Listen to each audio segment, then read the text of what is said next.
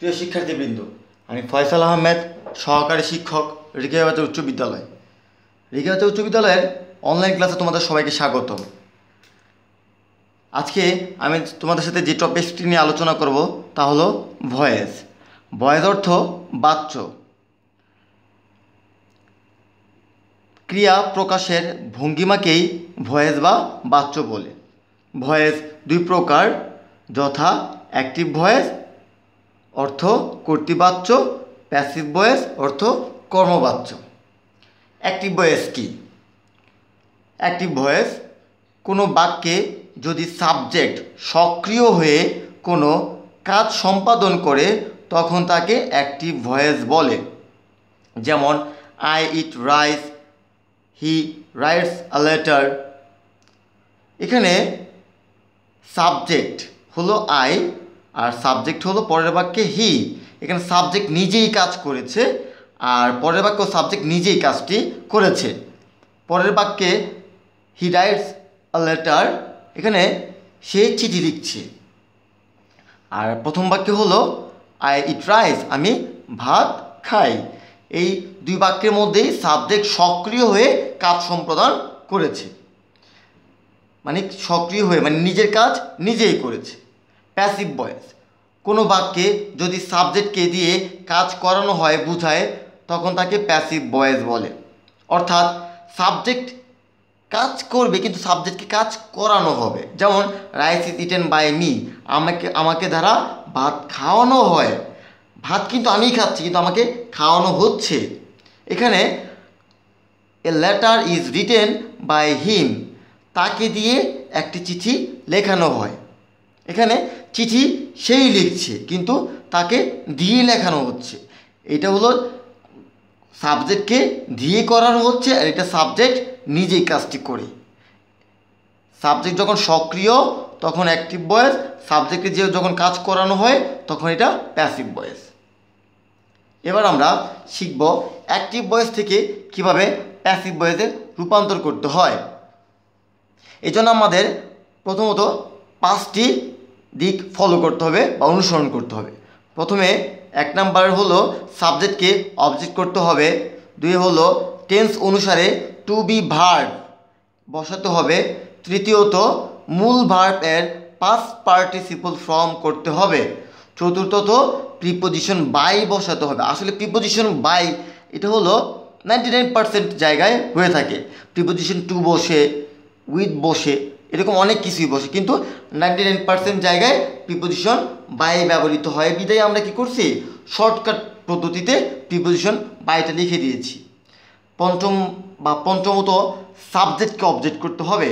এখানে we eat mango, এই we হলো সাবজেক্ট, ইট হলো ভার্ব, ম্যাঙ্গো হলো অবজেক্ট।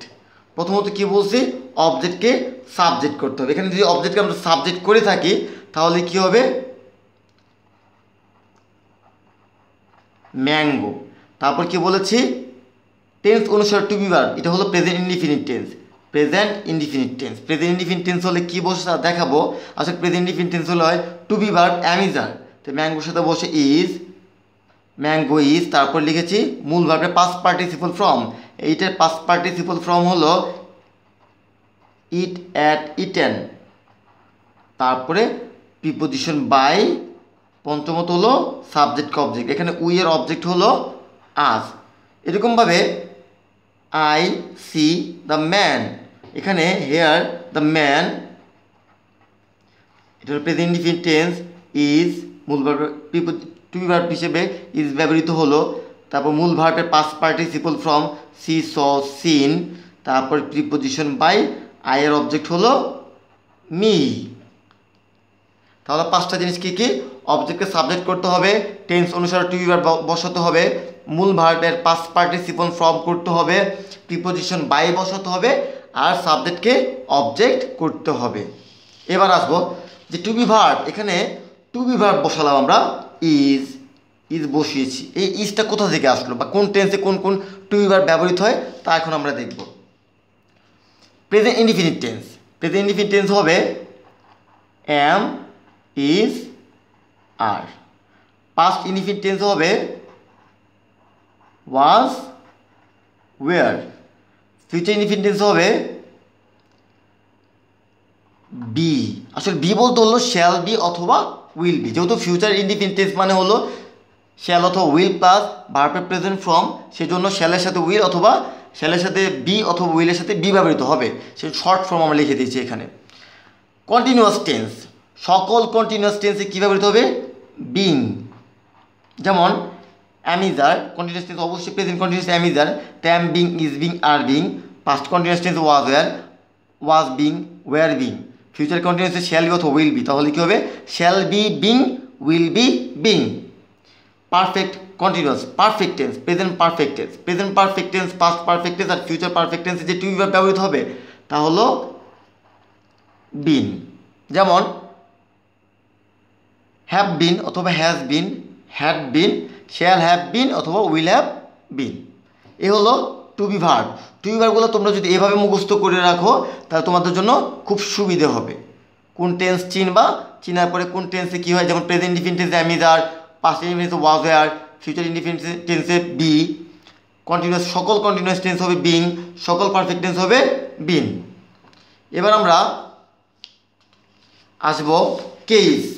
আসলে কেস জিনিসটা হলো ওই যে বলছিলাম সাবজেক্টকে অবজেক্ট করতে হয়, লাস্টের যেই প্রথমে ছিল অবজেক্টকে সাবজেক্ট করতে আর সাবজেক্টকে অবজেক্ট করতে। এই প্রথমটা আর 5 নাম্বার নিয়মটা শেখানোর জন্য আমরা এই কেস শিখব। কেস 3 প্রকার: subjective case, possessive case, objective case. Subjective কেসগুলো কী কী? যেমন আই, পসেসিভ কেস হলো মাই, অবজেক্টিভ কেস হলো me. Subjective case we, hour, us. You, your, you. He, his, him. She, her, they, their, them. আরেকটা হলো it, its, it। যেমন বলতে হলো যেমন নাউনের বেলা, যেমন নাম রহিম, রহিম সাবজেক্ট, আবার রহিমস, মানে রহিমের, এটা হলো পসেসিভ কেস, অবজেক্ট হলো রহিম। তা এই কেসগুলো মুখস্থ করলে আমাদের জন্য সুবিধা হবে কখন অবজেক্টকে সাবজেক্ট করতে। যেমন আমার দেওয়া আছে মি, তো এই সাবজেক্ট করলে কী লিখবো? অবশ্যই আমরা এই লিখবো। দেওয়া আছে আস, সাবজেক্ট লিখতে হলে অবশ্যই লিখবো উই। দেওয়া আছে সি, যদি অবজেক্ট লিখতে অবশ্যই হার লিখবো। এই সাবজেক্টকে অবজেক্ট করতে হয় এবং অবজেক্টকে সাবজেক্ট করতে হয়। আজকে আমরা এ পর্যন্ত সীমাবদ্ধ থাকবো। একদিন যদি অনেক পড়ে ফেলি তাহলে আমরা কোনো কিছু বুঝতে পারবো না। নেক্সট ক্লাসে আমরা অবশ্যই আরেকটু বিস্তারিত আলোচনা করব। আজ এ পর্যন্তই, ভালো থাকো, আল্লাহ হাফেজ।